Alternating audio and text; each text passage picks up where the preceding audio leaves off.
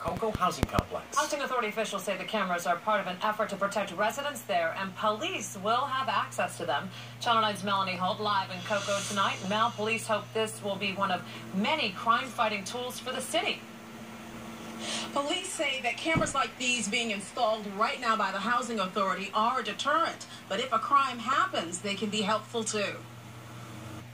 Most smart people will say, if I'm going to commit a crime, I'm certainly not going to go where the cameras are. And around the Cocoa Housing Authority, the cameras are going up, about 45 of them near the agency's 300-plus apartment community, including some near Monique Jones's unit. So at the end of the day, I think it's just a great thing for us to come together and just make sure we're okay.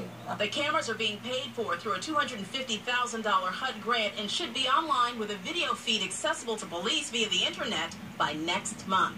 Anytime you have that kind of ability, that kind of technology in place, that is certainly a deterrent, and it certainly help keep the neighborhood safer. And Cocoa Police have partnered with other neighborhoods like Broadmoor Acres. That community sought out donations to set up its own security cameras. And right now, the Cocoa Police Department is encouraging residents and business owners who already have surveillance systems to register them with the city as part of its community camera registration program. We're not going to share the information with anyone. We're not going to tap into your camera. But if something happens in that general location, our detectives, instead of going door to door or asking if you have camera, they'll be able to look at that database and save some time. And Cocoa Police say the more partnerships they have like these, the better.